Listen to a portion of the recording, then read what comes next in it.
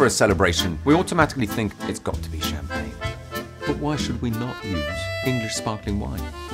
You're all right. So put row 12 on one side of the trailer and row 13 on the other side of the trailer. People like Simon Roberts, winemaker of Ridgeview, have invested so much into learning how to make fantastic quality sparkling wine. Is it looking clean? Looking good? Yeah, cool.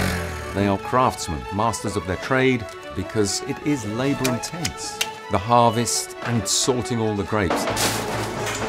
A lot of tasting goes on. You're setting me up for something here, aren't you? See what you think. To know when it's reached the right sugar levels. That really does sing to me as a chef. And then a lot of waiting. For years. For the wine to do its magic.